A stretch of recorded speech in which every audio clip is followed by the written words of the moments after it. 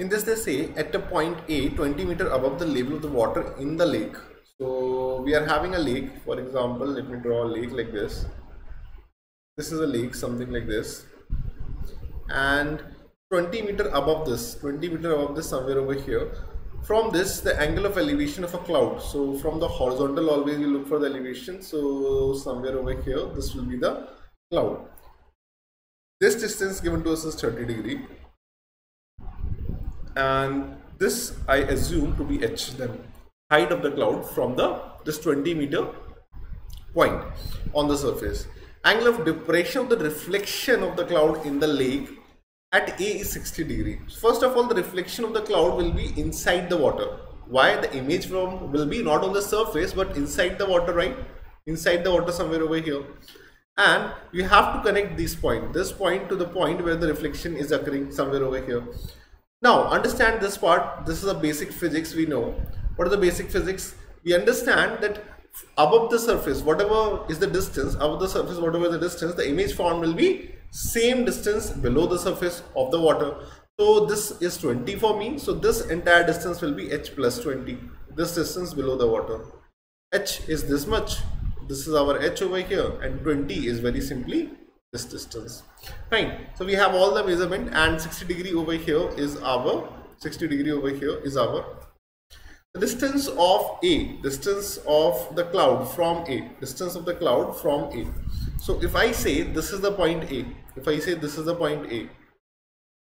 now they're asking the distance of this. AC is something we need to calculate. If this point is A, let me name this point somewhere over here as C. So AC is something which I want to calculate. Alright, let me talk about both the triangles. So let me take the below triangle first. So 10 of 60 degree will be what? 10 of 60 degree, this is the 60 degree angle.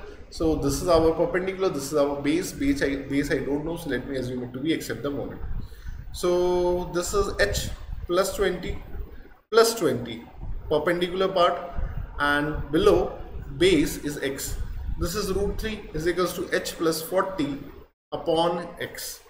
From here, x calculated is h plus 40 upon x. Fine, not x, sorry, root 3.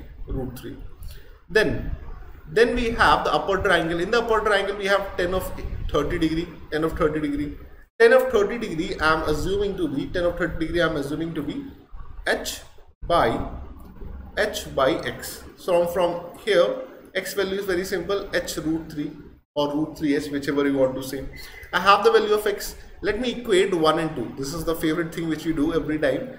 Equate 1 and 2. When you equate 1 and 2, this is h plus 40 upon root 3 equals to h root 3.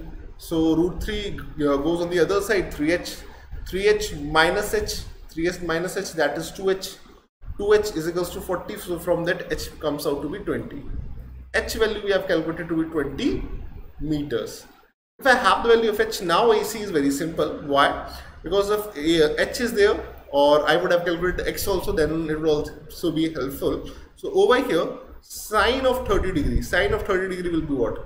H upon AC, the hypotenuse, and sine of 30 degree is 1 by 2. The value of h I have calculated as 20 upon AC. From here, the value of AC comes out to be what? AC comes out to be 2 into 20, that means 40 meter, our final answer, which is option number 3 over here.